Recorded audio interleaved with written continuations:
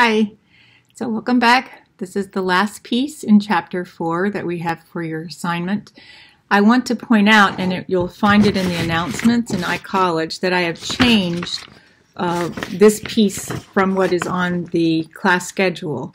Where you have listed the Tranquil Beach from 128, we're actually going to do page 129, the first two lines called Lord of the Manor.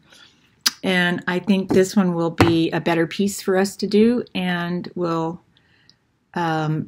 give you a touch of playing a piece that's in the natural minor instead of the harmonic minor. So let's take a look at this one on page 129, Lord of the Manor. It's 4 lines long, and I would like for you for this assignment to do the first 2 lines. I encourage you to look at the last 2 lines because it may not be the last time you will see this piece as in final exam. So we will talk about it later, the last week of class, but I want you to be looking at the whole piece. But for this assignment, the first 2 lines. Okay, let's talk about the meter. What is the time signature? 6/8. And what is the tempo? In this one, they say lively rather than one of our Italian terms. So we're probably going to fill it in 2 instead of 6 beats per measure. Okay, I want you to look at the left hand and, well, let's talk about what key we're in first. There are no sharps or flats, and so what are our 2 choices? C major, or what is the minor key that's related? Go down the 3 half steps, and you have A. Or if you went up a 6th to the 6th scale degree from C, it would also be A. Good. So we end on an A. We begin on an A. So if I had to put money on it, I would bet we are on A in the key of A minor. Okay, so let's look at the left hand. Do you have triads? No. What interval do you see all the way through this piece in the left hand? Well, if your 5th finger is on an A and your first finger, number 1, finger 1, is on E, and you take a look, that is what? A 5th. And if you look at the entire piece, the left hand is moving stepwise and keeping an open 5th. And it does that again for the 2nd line, and it does it again for the 3rd line, which we won't talk about right now. But for the first 2 lines, the same pattern. It's identical between the 2 lines.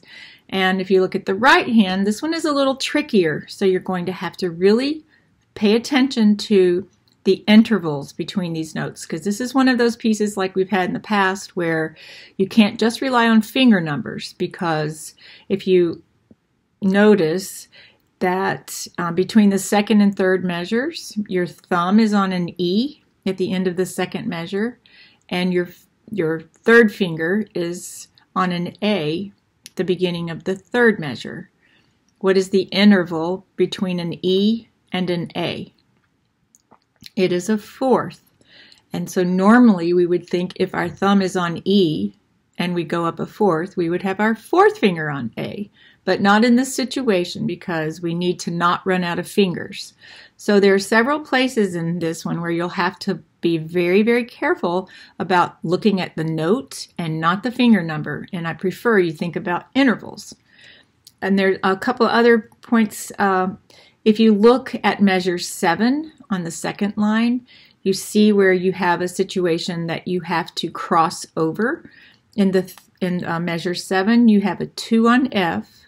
And then you have your 1 on E, but then you're going down to D below E, and you've run out of fingers. So what are you going to do?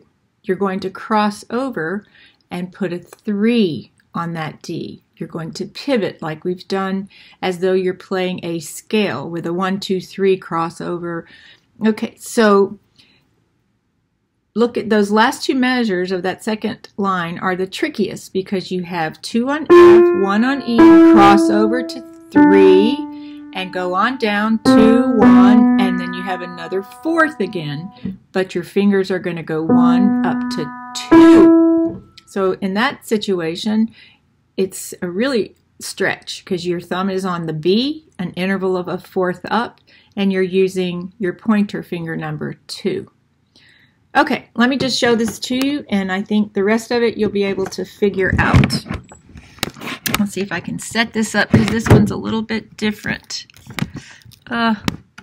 Okay, let's see if you can see my hands, because I'm moving. I'm not guaranteeing that you can see all of it, because the right hand will be the most important, I think.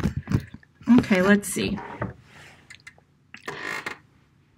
Just watch when I am down in this part with the right hand, because this is the part that you'll want to see as I switch. And this, you'll see this going down by. Okay, see what you can, just see how much of it you can see. Ready? Watch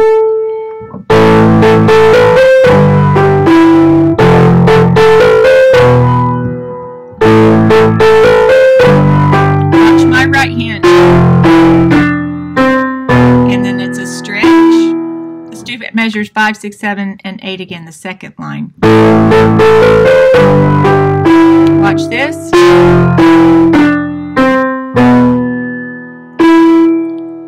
Okay, good. Alrighty, enjoy. See you next time. Bye.